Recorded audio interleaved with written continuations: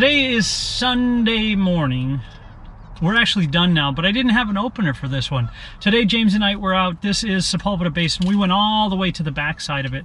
And today I was using the D850 with the extended grip on it.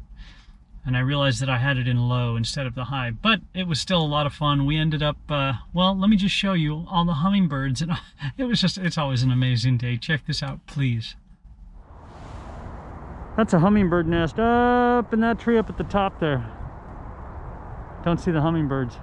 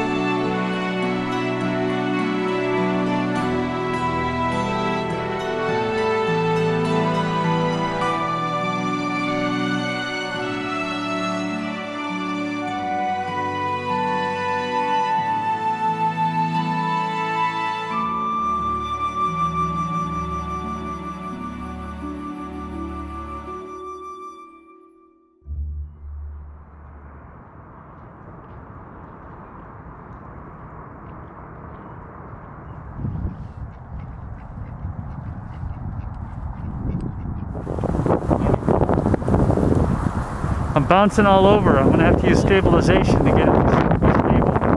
Doink, doink, doink. Catching the wind? Yeah, it's a sail.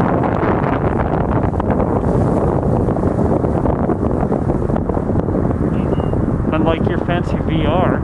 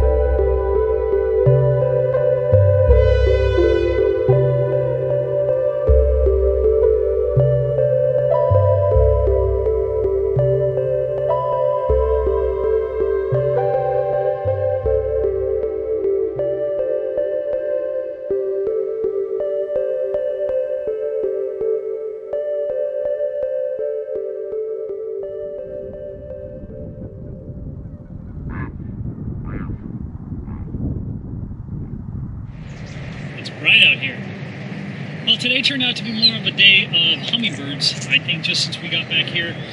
It's been an absolute blast. This is the backside of the Sepulveda Basin Wildlife Reserve. GoPro is sitting on top of the Nikon D850, which is what I'm using today with the 500mm. So far, I've been really, really, really impressed with the D780. It has a lot of things that the D850 doesn't have. I'm really hoping that the 880 comes out at some point, which takes all the wonderful features that the 850 has and the advantages that the 780 has over the 850. Just my opinion. Fantastic. Both are fantastic cameras. Mainly what I like about the 850 is the size of megapixels that you have. Because with the 780, what I'm doing is all the stuff that we shot yesterday, I take this, since it's only 24 megapixels, but I'm cropping down. I'm only using about a quarter of the frame. And it still looks pretty doggone amazing. With all that, man, thank you. You guys have a fantastic day. We'll see you out on the road. Next weekend is a weekend of nothing but cycling. Too windy to ride this weekend, and plus it's fun to get out shooting. We'll see you guys.